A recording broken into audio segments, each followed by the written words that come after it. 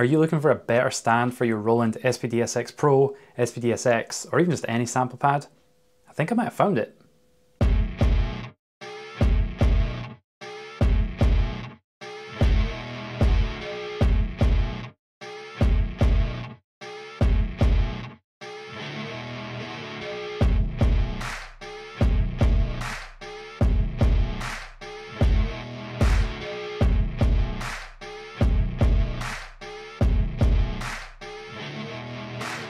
So if you're familiar with Tama, you'll know they make absolutely solid hardware. I've been using their Road Pro series for over 15 years now. Still absolutely solid. It's like brand new, a couple of scuffs, but you know, it does not budge. The hardware is solid, really user-friendly, and I really like it. So when I found out that Tama had brought out a Road Pro series electronic pad holder, I had to check this out. So there's two variants of this, right? There's the whole thing where you get the actual Road Pro stand and the boom arm, and that's called, excuse me here, the Tama Road Pro Electronic Pad Stand HPS80W. Yes, rolls off the tongue. So that's what that one is, right? And then there's a second version, which is just the boom arm that clamps onto like a cymbal stand or some other existing stand. And that one's called the Electronic Pad Holder MPH63. Okay, so basically you've got the full stand or just the boom arm that clamps onto an existing stand. And I really couldn't decide which version of these to get.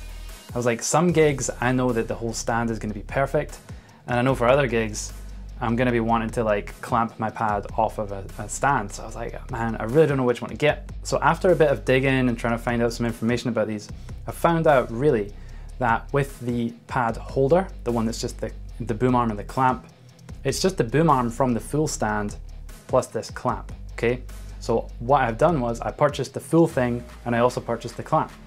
So the clamp itself is called the MC66, and that's actually a combination of two things as well.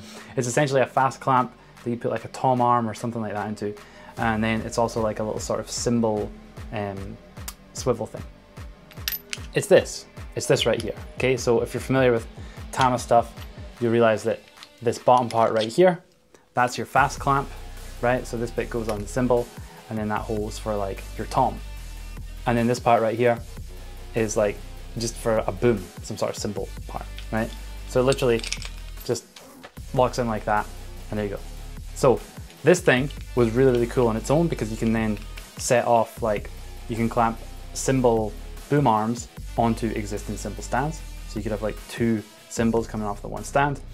And then you can also use it now for this Tama Road Pro stand to get the boom going off, to get your SPD-SX mounted off a cymbal stand.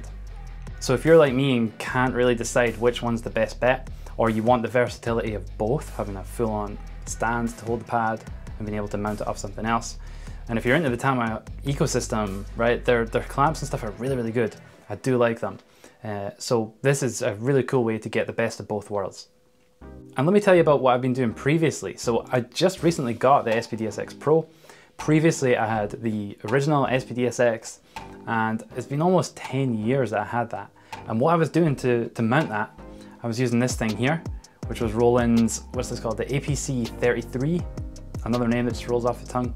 So what I was using, I was clamping this off of a cymbal stand, but what I was doing was I was taking the very top of the cymbal stand out and then mounting the pad, and it would just sit above the top of the stand. So it was solid and it didn't move, but I was kind of giving up a cymbal stand to be able to do that.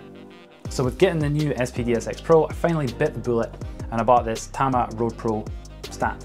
Now there's always a few thoughts about this, right? It's a boom stand. So first of all, that's great to help you get in the positions that you want. We all want, I think I did anyway, I want the sample pad to be sort of in that second tom position, right? Above the bass drum. But the problem with the existing stands, like the one that Roland has, first of all, it's really expensive.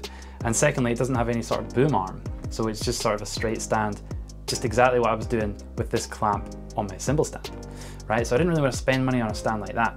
So with the boom arm, right, you get the positioning of that.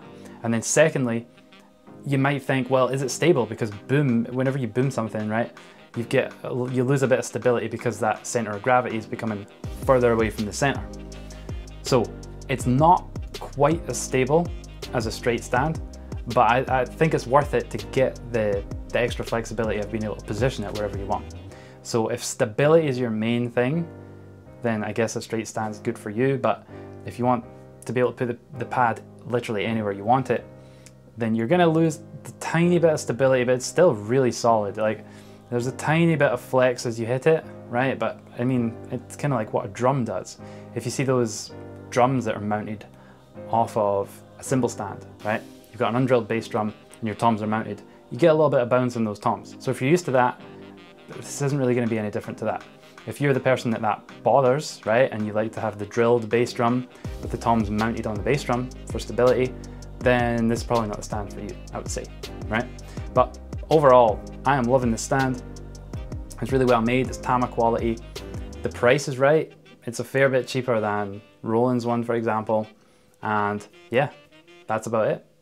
There really isn't anything online about this. There's Tama's video, which is like a minute-long video, which is, I mean, it's okay, but there's not like any real world reviews. So I just wanted to give you my thoughts on this, and that's pretty much it. Yeah, it's a good stand. It's really the only one that gives you that boom option, and then you can also get the clamp to go with it. So you've got the stand and the clamp as well. So you can use it however you want to. So yeah, that's it for today. Thanks for watching, and I'll see you in the next one.